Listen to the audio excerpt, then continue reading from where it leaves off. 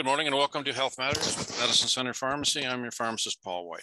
We're very glad you joined us. Before we begin, I'd like to thank our sponsor, Studio Arts and Glass, Genuine Appraisals and Liquidations. Today, Brad and I are broadcasting from our administrative offices, and our very special guest is Michelle Metzger, RN, diabetes educator with Aultman Hospital. Good morning, Michelle, and welcome back to the show.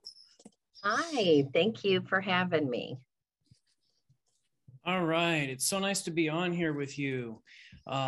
Michelle has been a great partner with our patients for diabetes, and we're so pleased that she could join us this morning. If you're more than one of the 29 million Americans with diabetes, then you probably know this chronic condition can increase your risk for developing serious complications, including heart disease and stroke, high blood pressure, blindness, kidney and nervous system diseases.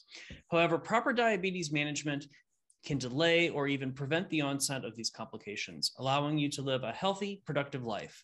If you or a loved one have insulin-dependent type 1 diabetes, the more common type 2 or pregnancy-induced gestational diabetes, today's show will discuss positive lifestyle changes that will benefit your health now and in the future. We'd like to remind our listeners today, our program is also available on our podcast. You can download it using your favorite podcast app. Just look for Health Matters with the Medicine Center Pharmacy and please subscribe. So, Michelle, welcome back to the show again. As we said, introduce yourself, please, and tell us what you do at Aultman Hospital. Yes, thanks. I appreciate you having me on. So I'm Michelle Metzger, and I am the diabetic educator here at Aultman Hospital. I work with the patients that the providers send a referral and they come to see us here as outpatients. We do virtual visits via like a telehealth, like we're doing right now, or a Zoom. We actually see the patients in the office as well, whatever they're comfortable with. And I also provide education with patients that come into the hospital that are newly diagnosed or that have complications with diabetes. I also help out the heart and work with the heart and stroke programs here at the hospital. But my main focus is, of course, all diabetes and helping our community live a healthier and stronger life. So, what about those people that are unfamiliar with the disease? What exactly is diabetes? Well, diabetes is the most common disease worldwide. And we have worldwide about 420 million that have it.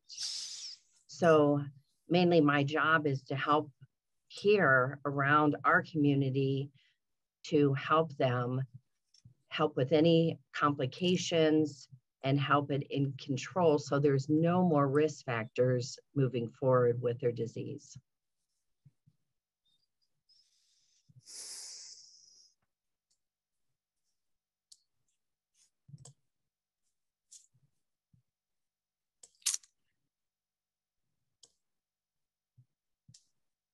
Can't hear you.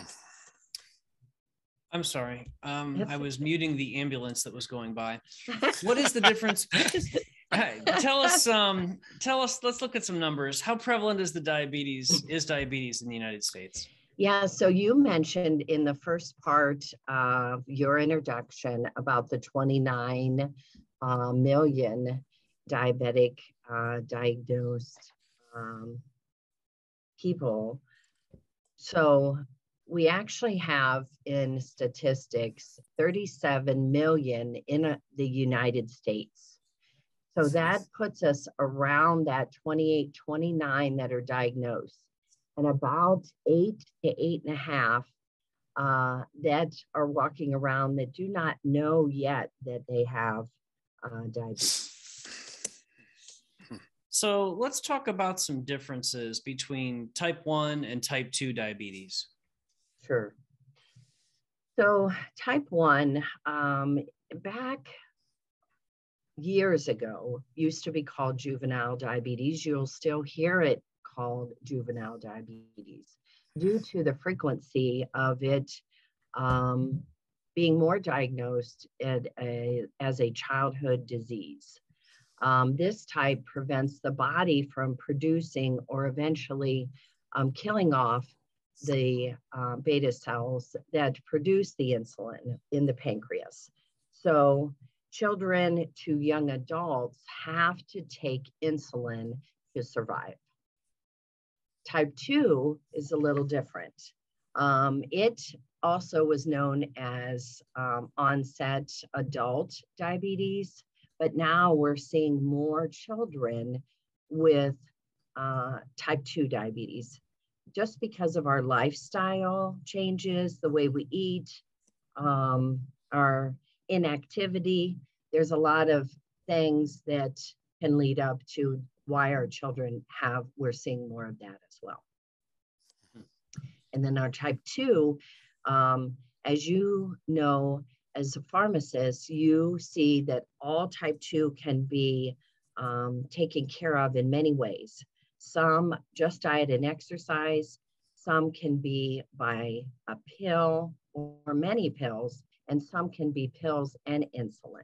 So it definitely is a choice in how they can take care of themselves. Can you touch on some of the signs and symptoms of diabetes as adults and maybe how they might differ with a child? So they're very similar. You're going to see a lot of similarities when they are diagnosed. They're going to have an increase in urination, a increase in thirst, weight loss. Some get impaired vision or blurred vision. Some get mood swings. Children, you will see a lot that will have maybe night terrors, maybe wetting of the bed. There's fatigue and increased hunger. So some get darkening of the skin. Sometimes you will see, especially in adults, you'll see some around the neck base. But there's only a couple things that may vary, but a lot of it is similar in the diagnosis. So what is gestational diabetes? How does it differ from type 1 and type 2 diabetes? And why do certain individuals get it? So gestational diabetes, to be honest, we see a lot of gestational diabetes here in the office and virtually. Gestational diabetes is diagnosed by what they call glucose tolerance test. They do up to 3 tests, and this is through their doctor. Most women, all of them should be tested at their physician's or their provider's office. It is a form of blood sugar that affects them, that their hormones, when they are changing, it is spiking their blood sugars. Some women get increased blood sugars and some women do not. And it is very dangerous to carry high sugars throughout a pregnancy. So it's very important to have the education, to learn how to eat correctly, to control those blood sugars so it's safe for mom and baby. How do we, okay, so let's say a lady gets gestational diabetes. Uh-huh. Do we immediately take that individual to insulin, or can we use oral products on them? Yeah, so if they're diagnosed with gestational, the first line of defense is diet and proper exercise. So, and this works, we correlate together with the provider, and they have blood sugar, glucose monitors that they are testing their sugars. The ladies have a little tighter range, and they are testing up to 5 times a day. So they're testing a lot more than a regular diabetic. So their numbers are different. So they have to keep a closer range. So their first line of defense is not medication. It can lead to that, but it usually is insulin. If it goes too high, that is usually the safest route that they give. And I don't see a lot of insulin, but I have done a lot of education with it. Okay, so now they're talking a lot about pre-diabetes. How do we determine that? So pre-diabetes is, of course, that precursor for diabetes. And it is something that we will see a lot of patients here that if they come in for any other kind of procedure, it might be shown on their labs that their numbers are slightly elevated to a pre-diabetic level. There are certain labs that can be drawn that will tell us what our blood sugars are doing. So an A1C, or you might hear it call it an HbA1c, that will determine what range our blood sugars are. A pre-diabetic can be headed into that world of type 2 diabetes, but it can be prevented with the correct diet and exercise. I missed a question on gestational diabetes. What about later in life? That's okay. So yes, gestational diabetes can lead to type 2 diabetes. And the most women, after their pregnancy, post-op, when their baby comes, they will have a 6-week checkup, and they will have a blood draw to determine where their blood sugars are. Most women, their hormones will come back to normal limits at their target range. And if some women have a higher risk of that insulin resistance, and that's really what kind of is starting it to increase. Some might have diabetes that will last right after. I've only seen a few, and some I've seen 20 years later that come back and say, I had gestational diabetes when I had my children. So it could creep up 10 or 20 years later. Okay, we got to take a break here. You're listening to Health Matters with the Medicine Center Pharmacy. Welcome back to Health Matters with the Medicine Center Pharmacy. Flu vaccine, along with Moderna and Janssen COVID vaccine, are available at our stores. Stop by any one of our Medicine Center pharmacies to get vaccinated. No appointment is necessary. Michelle, before the break, we brought up pre-diabetes, and I kind of think of pre-diabetes as a warning klaxon that needs to be taken very seriously. I also kind of feel like it's one of those things like elevated blood pressure where you may not feel it or it may not affect your daily life, but it's that silent thing in the background that needs to be addressed. So can you talk about pre-diabetes and what we can do to prevent it from progressing to full-blown diabetes? Yeah, it definitely. It certainly is. It's something that's just kind of knocking at the door, and it's there and it wants to come in. So eating healthy, exercising, they say at least 30 minutes most days. And I want to kind of eliminate that most. Do it every day if you can. Decrease your weight. That will really help with that insulin resistance and control your blood pressure. So less salt in your diet with that healthy eating.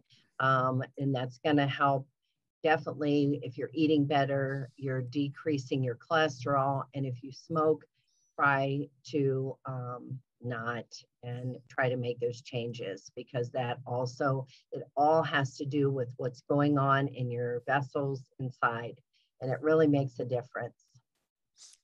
Michelle, I had an individual tell me this person does not have diagnosed diabetes. Okay. I had this individual tell me that if she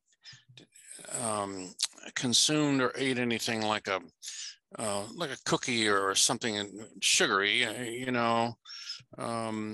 that when she went to bed, when she tried to get to sleep, later on in the night, she started shaking. What is and apparently this does not happen when she doesn't consume any sugary product. What are we thinking here? I mean, I realize you can't diagnose this person, but is that a potential pre-diabetes person? Well, sometimes definitely foods. If you are, a lot of people have very sensitive feelings when it comes to consuming carbohydrates or sugars. And this is something food-wise we're going to discuss that can affect you. And high sugars in your diet definitely can affect how you feel. And your body has a hard time breaking those sugars down. And definitely eating it right before you go to bed, you're not doing anything to burn it off. Yeah, it's not, not a good idea. Yeah, so if you're going to enjoy a cookie, at least try to do it in some kind of manner that you're going to be able to do something to run a little marathon around the corner. So where I was going here, is this a pre-diabetes possibility or not? I don't know. That's something that I don't have a crystal ball for anybody like that.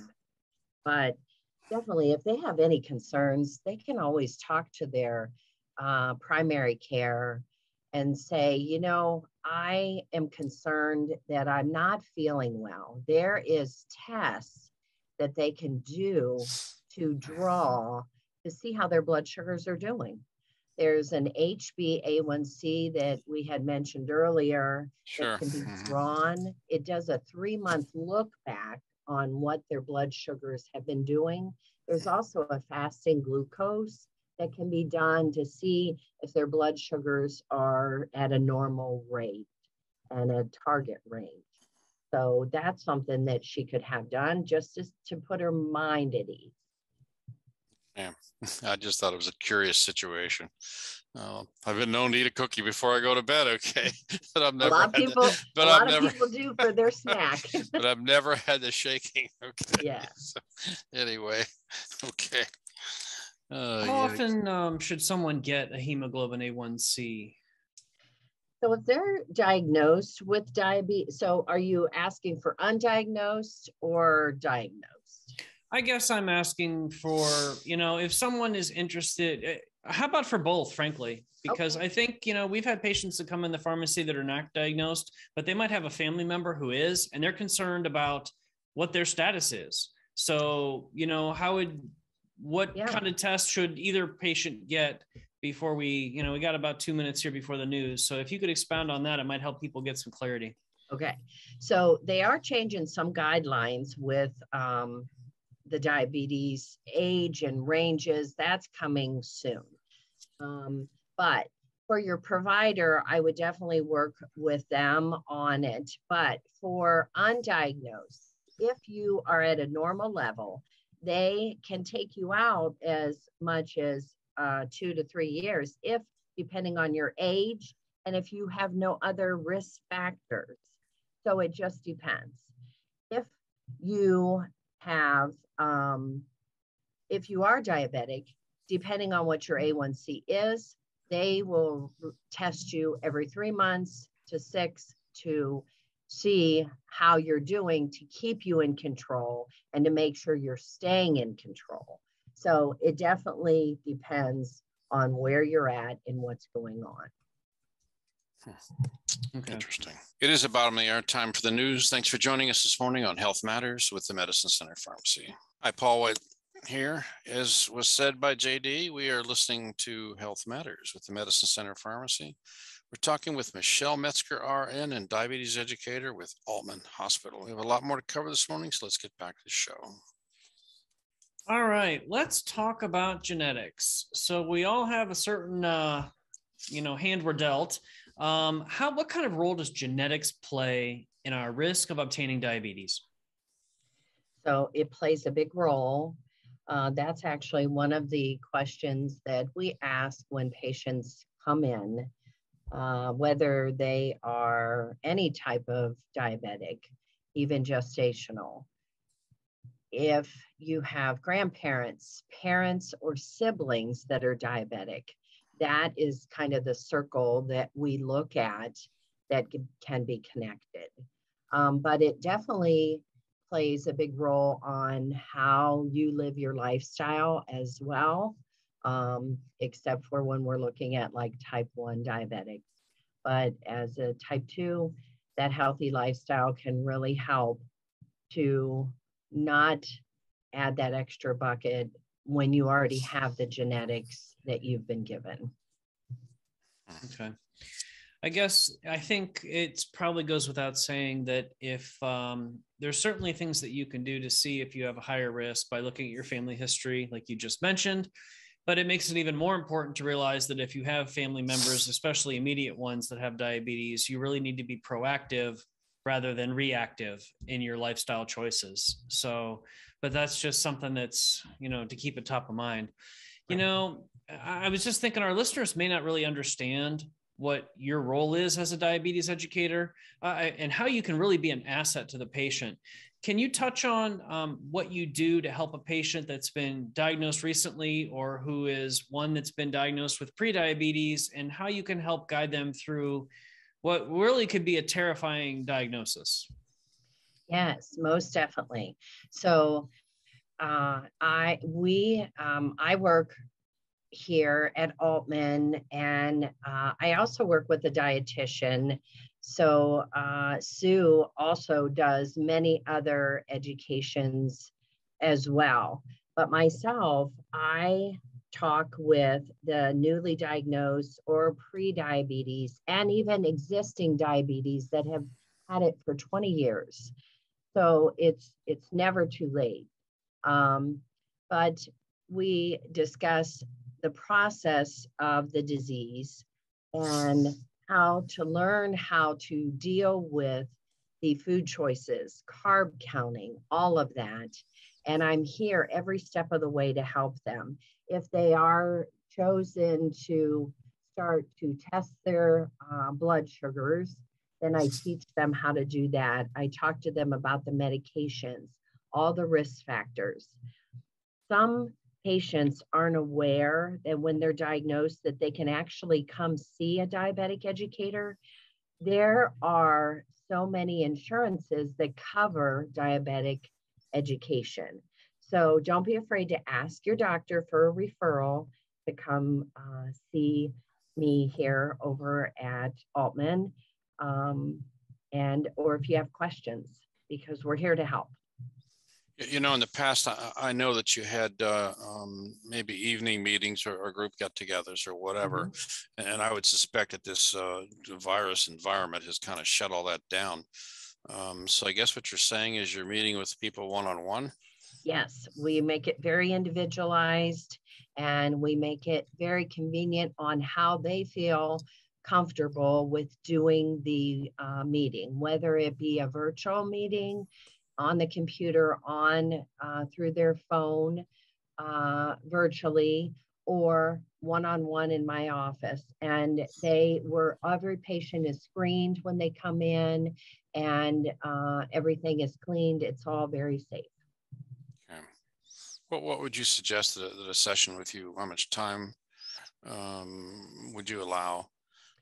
So we normally block out an hour, but I had a new diabetic the other day that him and his wife had come, and it ended up, it was 2 hours. So it just really depends on the situation. If there's extra insulin teaching new to it, a whole new diabetic, and then the questions that they might have to ask. So depends on, really, it's individualized. Do you find much resistance in people poking their finger to check their blood? I mean, I tested one person the other day, and I couldn't believe it. He looked the other way, and just didn't want to look at the needle poke and da da da. I mean, I, I find it quite elementary, you know, in testing, but so many people, it's such a huge thing. It really is. You can see, you can have some of the strongest men walk in your door, or some people that are very comfortable with, whether it be tattoos or piercings, which is definitely a needle-based thing, but it's different when you're having to stick your finger or know that you have to have an insulin shot. There is a comfort level in knowing that we can work with them to make them feel comfortable. We have, I feel, a good relationship with our patients to try to work through it. I don't know, many of you know, I have a type 1 diabetic son. So I have, I've dealt with trying to, you know, deal with from an 8-year-old perspective in poking and stabbing with things all the way up. So you get very comfortable in different stages and ages and all types of people. I love what I do. So I am very comfortable in trying to help them feel comfortable in having to deal with it also. I think a couple of the things that have really made this somewhat elementary are the very, very fine gauge lancets, and you know, as well as the glucose monitors, which years ago required a drop of blood about the size of a teacup, you know, and now it's just so very, very tiny, the sample needed. The needle poke with a lancet is almost negligible, you know. Well, they need to know also that they need to change their lancet. That lancet is very important. They are a dime a dozen, if that. And the needle has to be sharp. It actually hurts less if you use a new lancet and if you are trying to cut a steak with a dull knife. Exactly. Yeah. So using a fresh lancet, it's going to hurt less. And so do people come to you and they do reuse them? I would never never reuse a lancet. Never. Yes. Oh, yeah, they think, for one, that it might not hurt as much, and then for two, it's just a matter of changing it out. So that's a important education piece. See, I don't even use the lancet device. It's just, to me, it's like, this is scary. I'm waiting for the needle to penetrate my finger. It hurts less when you have that trigger. Yes, exactly. Okay. All right. I don't know where we're at. I got lost here in this discussion. I think we're at what is a normal fasting blood sugar? Yeah. So the normal sugars, this kind of goes back when we were discussing about our prediabetes too. So anybody that gets the blood drawn, when you take it back to the girl when we were discussing the cookie, a normal blood draw, if they were just to do a blood sugar, normal is 99 or lower for a blood sugar. Okay. Anywhere in a pre-diabetic window, it would be 100 to 125. And then anything over 126, they can indicate that that is diagnosed diabetes. But they also will maybe confirm it with an A1C, look at a back window. It just depends on the physician. But at 126 or over, especially if it's a lot higher, they can kind of tell. You know, it almost seems like I do have type 2 diabetes, and it almost seems like there's about nothing you can eat that you know, that functions with raising your blood glucose, you know. Right. So, you know, fruit, even some fruits, and really blow it up. You know, I love peaches and I love pears and you know, that kind of stuff.